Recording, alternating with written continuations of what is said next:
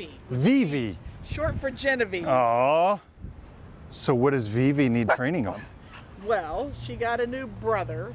Okay. And she didn't like him. Uh-oh. She had, I have a 15-and-a-half-year-old. Uh-huh. And I had an 8-and-a-half-year-old who she died suddenly in February. Oh, no. So, and Monty was 15. It's like, I don't want to be without a dog.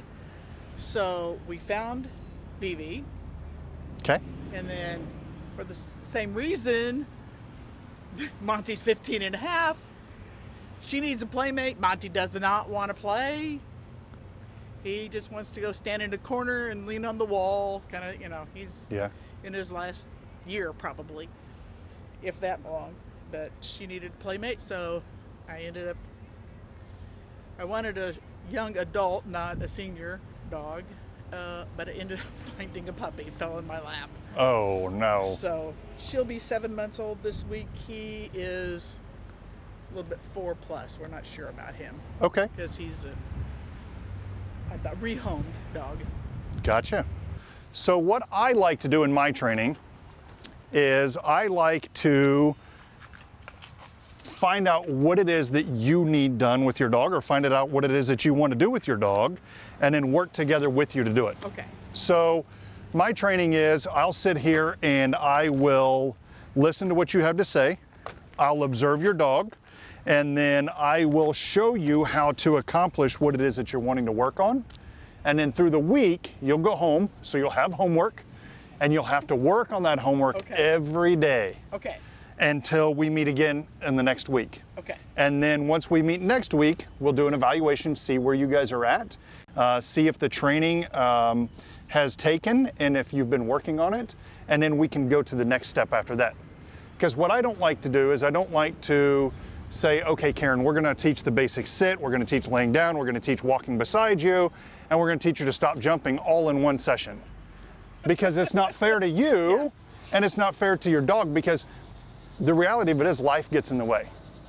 And you know, you might have things that you're doing with your family or your kids or grandkids or work, or maybe your dog just isn't feeling good that day.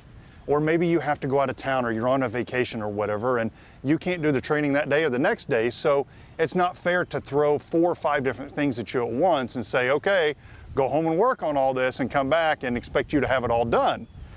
We have to teach them daily so that they will remember it and that they will retain it. And it becomes like muscle memory. Okay, yeah. So that's what we want to do, is build muscle memory in the dog so that the dog understands what we're doing. So the basic things to dogs and to dog training is the proper tools, and the tools being collars or harnesses and leashes. So a harness is good after a dog has been trained. Okay. Initially, you don't want to train a dog on a harness because it distributes the weight through their body, and they don't get the leash correction that they do whenever it's on their neck. So we go into a little bit of dog psychology, which I try to incorporate here with most of my training, and learning in the wild, whenever a mom has puppies and the puppies are doing something wrong, how does the mom correct them? Probably grabs them. Right. She grabs them by the neck and she's sitting there. She's not choking them. She's not cutting their airway supply off, but she's sitting there and she's massaging their neck with her teeth, telling them, hey, knucklehead, knock it off. I don't want you doing that anymore, or come over here. So that's one thing that we have to know whenever we're training dogs, is we will move this collar, or we will move the leash up to the collar, and we will train on the collar. Now eventually, we can come off of the collar and go to a leash whenever the dog understands the behaviors that we want. Okay. But initially, we have to be on that collar. So that's a little bit of dog psychology that we have to know on how to train dogs. The basic foundation of everything with dog training begins with the sit. If we don't have a sit, we don't have anything. It's much like whenever the Egyptians were building pyramids, and they would build a pyramid from the base up, you have to have a good foundation. You can't build it from the top or the point down. So we want to teach a basic sit. She is pretty confident. No, she's pretty calm. She is very calm, yes. So to teach a basic sit is very simple. The sit is taught the same way every time, every dog. It doesn't matter what breed it is. It doesn't matter if they've got 2 legs, 3 legs, 4 legs. there's only one way to teach a sit. And to teach a sit, we come up and over the nose. So, come here. ViVi, come here. Come here. Sits. Good. Sits. Good. Sits. So what we do here is we take this treat and it's going up and over their nose. So it causes their butt to go backwards into a sit. Good. Sits. Good. Sits. Come here. Sits. Nope. Nope. Here. It's right here still. Sits. Sits. Good. Sits. We have to be patient. Sits. Sits. Nope. Nope. Sits. Good. Sits. So patience and timing is everything. We've got the proper tools. We've got the leash. I don't like the retractable leashes. Yeah, A flat collar, this is what we call a flat collar. There's different collars. We've got a prong collar, we've got a zip chain, we've got a fur saver, and this one is perfectly fine, no issues with it at all. So what we want to do is, we want to take this treat and we're putting it in front of her nose and we're going slowly back. Okay. If we go fast, she's going to miss it and she's not going to see where it went. She's not going to know that it's in front of her. ViVi, come here, come here. So we entice her with treat. Good. Sits. So as you can tell, the training is already starting to slowly take place. Even if you had to sit on her before, I want to teach you how to do it. Yeah. So that you can go back home. Do it like that. You can go back home now and you can train all your other dogs because now you know how to teach a basic sit. Okay. Good. Sits. Good. Sits. So up and over their nose. Timing is crucial on this. As soon as her butt hits the ground, this treat has to go into her mouth. What you're doing there is you're marking the behavior. So it's much like you see some people that do clicker training. Yeah. I don't do clicker training because I always lose those silly clickers.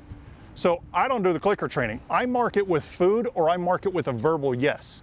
I always have my voice with me. So that's easier for me to do than a clicker. So we don't want her up here like this. So we'll put her back and we'll tell her, ViVi, sits. Sits. Nope. Sits. Nope. Good. Sits. Good. Sits. Good. Sits. Good. Sits. Good girl. Notice I didn't give her a treat that time. Yeah. Because I don't want her to know that every time that she does something, she's going to get a treat that she can eat. Yeah. Your praise and your love have to mean just as much to her as this food. Okay. So whenever we do this and we're getting her into a sit, we want to switch it up every once in a while. Okay. In the beginning, nope, no ma'am. In the beginning, what we want to do is we want to do food. But eventually we're going to wean her off the food because you're not always going to have food with you. If you're in Lowe's or if you're taking her on a trip or you're on an airport or you're in Home Depot or PetSmart, we might not have treats on us. Yeah. Or if you're on a walk. So the verbal praise has to mean as much to her as this food. Yeah. And I'm keeping my hand here. She's not able to get to the food, but I'm just petting her. Yeah. This does a couple of things here. This is allowing her to have the food where she can taste it and feel it, and I'm petting her and loving on her so that she doesn't get food aggressive. Okay. Because we don't want her to be food aggressive. So this does multiple things to her. It also is allowing her to stay in a sit. She'll pop up, that's okay, because we're new to this. Good. Sits. And she's 7 months, you said? Uh-huh. Perfect. So she was born during the COVID era. Yep. With very little socialization, if at all. We want to make sure that whenever we give her the treat, that she gets in the sit. Eventually what we're going to do is she's going to understand the sit and she's going to have to look at you. That's giving you that confirmation that, hey, I know that mom's in charge. I got to do what mom tells me to. Sits. Good sits, ViVi. Hey, good sits. Mom, I want you to work on a sit with her. You can stand or you can sit. It doesn't matter what you want to do. But what we want to do is we want to get her to where she's up and walking, and then we want to show that, ViVi, come here. Good girl. Good girl. Come here. Come here. Mama's got the treats. Here you go, Mom. ViVi, sit. Good job, Mom.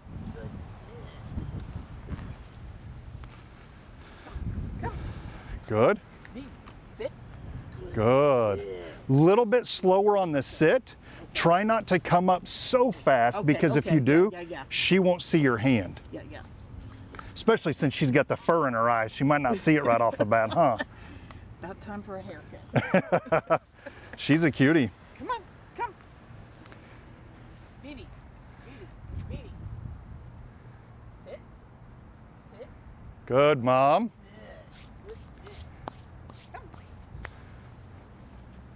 Good girl. Sit. See, she's already getting it. Good girl. So, Good girl.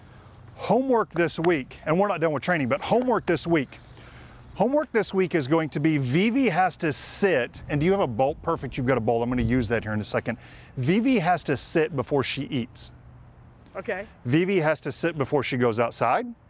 ViVi has to sit before she comes inside. ViVi has to sit before she gets in a car. And if you go on a walk, whenever you stop, ViVi has to sit. Okay. Now, you're probably thinking, okay, well, that's going to be almost impossible because we just learned to sit. What we're looking at is the behavior from her, not how long she's going to hold it. We're not working on her holding that for 5 minutes.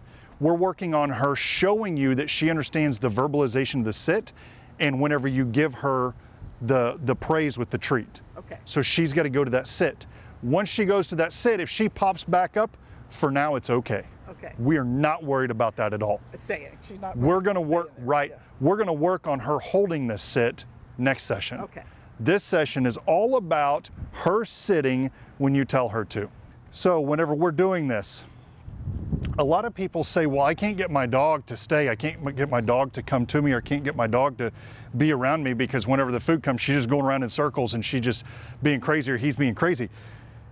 The only way to control a dog is to have physical control of the dog. So in order to be able to do this before she goes in and out of the house, before she eats, the only way to control her is on a leash. So she's going to have to be on a leash during these times. Okay. Otherwise, if ViVi wants to, if we set the bowl down, she's just going to go right to it potentially. And we don't want that to happen. So we want her to go into a sit before we put the bowl down. Now I'm right-handed. Are you right or left-handed? Right. You're right-handed. So we're going to have the leash in the left hand. We will orientate ViVi. ViVi, come here. Come here. Come here. Good girl. So we're going to ask her, ViVi, sit. And whenever we ask her to sit, we can use the bowl to get her to come over, because it's full of food. So we can say, ViVi sits. ViVi sits. Sits. Sits. Good girl. And then she gets to eat her food. Okay. So that's what it needs to look like. So she only gets one, because I want you to do this now. Okay. Sit. You sit. Good? Very good. Sits. Good girl. Now she can eat. So Mom, you want to give her a release command. And a release command can be good girl, it could be eat, whatever you want to do, just make sure that it's the same command every time. Before You let her eat, Okay. yes. So I like to say good girl or good boy, because Okay. they were good. Yeah. They did what you wanted them to. So good girl, and then she gets to eat, and you might have to present it. So whenever she does it, good girl, come here, ViVi, come here, sits. ViVi, sits. Good girl, sits. Nope, sits. Good girl, that's good. She can have it. So you might have to entice her into it. Okay. While she's young like this and she's eating her food, don't be afraid to come up here and pick her leg up, pick this leg up while she's eating, pick this leg up, pet her face, pet her back. Now she doesn't like the senior when they were eating. I mean, they weren't eating side by side, but near each other. Yes, She didn't like the senior coming over to see what she had. Yes. Even though she didn't have Yes. food, she didn't like yes. that. So what you want to do is you want to try to desensitize her to that. Yeah. So what we want to do is she okay with him now? Right now, they haven't, since I got the new puppy, they haven't been eating, she's Together? eating in her crate. Okay, So gotcha. he's eating in his crate, she's eating in her crate. The senior eats where he normally does. Okay, 'Cause gotcha. if I moved his food, he probably would never find And it. that's something that we're going to be able to work on. But what I would like to see you do is maybe take her out of her crate, feed her I know it's going to take some time, it's going to be time consuming, but feed her, and then whenever she's doing it, start loving on her and petting her. Start, she'll let me touch start her. being in her space, okay? And you could also have her eating and have yourself sitting over here petting on your senior dog and just loving on him. And then you can slowly start to close that distance to her, but you're with the dog. Okay. And then if she starts to growl or starts to get angry or anything else like that, we're just gonna tell her no, knock it off. Okay. Tone of voice is big with dogs. Voice inflection and tone of voice. So whenever you heard me going into a sit, I was telling her, ViVi, come here. Yeah, high voice. Good girl, sit, that's a good girl, that's a good girl. Yes, that's a good girl. To where I tell her she's a good girl. Now, if she did something wrong, it's gonna be no. Yeah. Sharp, short, and quick. Is it gonna rain on us? It is gonna rain on us. Let's go inside. Good girl. Good girl. Come here. Come here. Come here. So we want a shorter leash, because if we have a leash, if we're holding it way out here, she's got all this room to go wherever she wants. So we want her close. She's been known to be a runner. You open the door, she's gone. Yes. So this is going to fix that problem. Okay. It's not going to fix it right away, but it will fix it eventually. So what we want to do, ViVi sits, sits, sits, good sits, good sits, sits, nope, ViVi sits, good girl. So then we want to allow her to come out. Come here, ViVi. Come on, that's a good girl. Not through the rain. ViVi, good girl. Hey. ViVi, that's a good girl, huh? I'm letting her explore. Self-discovery for a dog is more beneficial than if you teach them something. Yeah. Because if they self-discover it on their own, they will always remember it. It's much like whenever you put a muzzle on a dog. If they learn how to get that muzzle off, they'll always remember how to get it off. If they dig a hole underneath a fence and they get out, they'll always remember that they can dig that hole and that they can get out. So I'm just letting her take me where she wants to go, because this is going to eventually build her confidence up. She's going to boost her esteem, and it's going to make her 10 foot tall and bulletproof.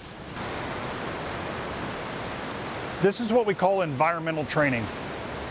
Just letting her be in the environments, because you guys plan on taking her places with you guys, and most people do, but it's been difficult. Nope, leave it. It's been difficult because of COVID, because things have been locked down. So we want to make sure that we get them out as much as we can. Lowe's, Home Depot, PetSmart, Petsway, Springfield Pet Once, all these places that allow dogs, we need to try to take them so that they can get this environmental training. Eventually, so next session, when we start on the heeling, what I'm going to do is I'm going to show you proper leash control.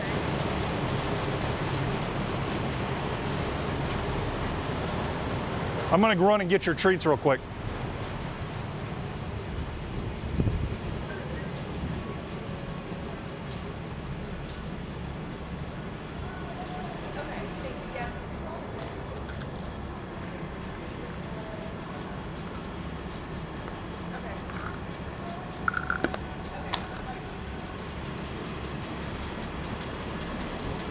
I didn't break those up. Okay, no problem. ViVi, ViVi, ViVi. Good job, Mom. Good sit. Good job. Where we going?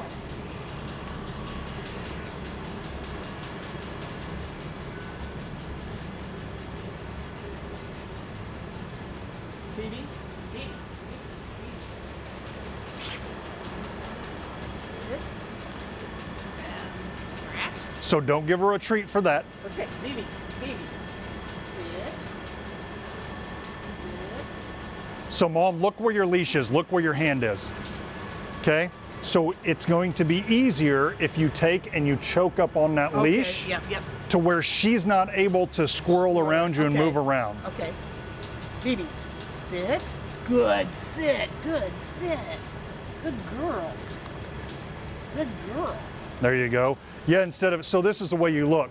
You're up here because you got all this leash up here to where it's easier if you just cinch down on that leash where she's down there and then put her into a sit.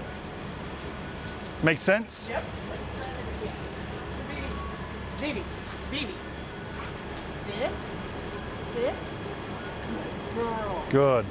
Let me show you some leash work here real quick. Okay. So in dog training, what we like to do is whenever we're walking, I will overhand on this side of the leash. I attach, short, yep, and I attach this to my pocket right here. Okay. Now eventually you'll be able to relax it and walk, but in the beginning stages, I attach the leash right here to my pocket, and I have this one over here. So if she starts to squirrel away, I allow her to do that. I can tell her heel, and then she's coming right back here to me. Okay. So I keep this here. That way there, whenever I'm walking heel, I'm doing a heel, and then I stop. She's engaged with those people. So let me see a treat. Whoop. So I'm gonna say, ViVi, sit. See it? Nope. See it? Good, sit. My hand did not move from right here. Okay, yeah. It stayed right here. She only has this much leash. She controls how much leash she has. So I can give her a little bit of slack, but she's not gonna get a lot. She can't circle around here. If she does try to circle, we use our natural environment. So what we'll do is we'll come over here, ViVi, heel. We'll come over here and we'll tell her, ViVi, sits. Sits. Sits. Sits. Sits. Nope. Sits. Good, sits. Good girl. See, I switched hands. This hand's free. Good girl. Good girl. And now I'm right back up here. I'm right back where I was. She's going to sit before she goes outside, before she comes inside. Remember, she's got to be on a leash for this first week. Okay. Because if she's not on a leash, she's just going to keep running around and running in circles and stuff. You're going to make her sit whenever you're going on a walk and you stop. And she's got to sit before she gets up into the car. Remember, she doesn't have to hold it right now. We're going to work on that next session. Once you get all of that going, you're going to see a difference in her because she's going to start becoming more obedient with you. Okay. She's going to start becoming more pattern trained. She's going to get that muscle memory. And that's what we're looking for. So over here, what I'm going to do is, if these pallets aren't too tall, oh yeah, we've got some pallets over here. Come here. Good girl. Good girl. Come here, ViVi. Come here, ViVi. Come here. Mom, come over here and call her. Come here, V. Come here, V. So all I'm doing is holding the leash so that she doesn't get to go backwards. Okay. ViVi, come here. Come here, Dada. Good girl. Right through the puddle. Good job. Good job. So Karen, thanks for coming out today. I think that we got a lot accomplished with ViVi, and we look forward to seeing you guys next week. Well, thank you so much. You're We really welcome. Appreciate it. Thank you, ladies. Come on, ViVi. Come on, ViVi. So we got a lot accomplished today. We took ViVi, who is 7 months old, who has no obedience, no socialization, and we were able to teach ViVi the basic sit. Got a lot accomplished, taught some dog psychology, got some environmental training inside one of our local businesses here, and all in all, it was just a really good day. I think that Karen's gonna walk away with the confidence to be able to go through the next week, train her dog what she needs to, and then we'll meet next week and we'll expand upon the training. Karen will be able to take the training that she learned today and also apply that towards her other dog that she has at home, a 4-month-old mixed schnauzer. And they're just having sibling rivalry right now, and that's just common. But stay tuned, guys. Go follow my social media pages, Twitter, Facebook, Instagram. I'm verified on all those pages. James Craigmyle, TikTok, and YouTube as well. Go subscribe, and we'll see you guys next week.